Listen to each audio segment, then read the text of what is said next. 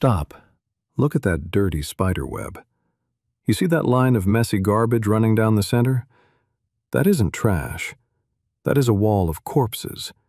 You are looking at the home of the Cyclosa, a spider that has mastered the art of wearing its victims. You see, in the wild, small spiders are constantly hunted by wasps that look for their silhouette. So, this spider came up with a terrifying solution.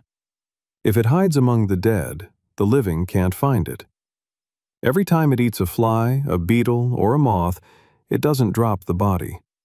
It wraps the hollowed-out husk in silk and glues it to the center of the web.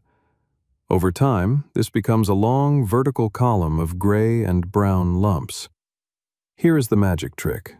The spider is bumpy and brown, looking exactly like the debris. It crawls into the middle of the corpse line, tucks in its legs, and becomes invisible. But it gets even darker. Scientists found that some of these spiders actually build a decoy.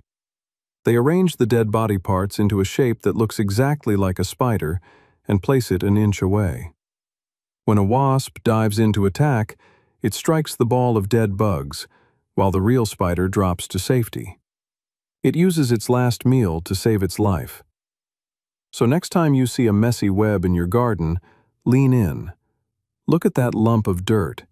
Can you see the wings? Can you see the legs? And most importantly, is that piece of trash watching you back?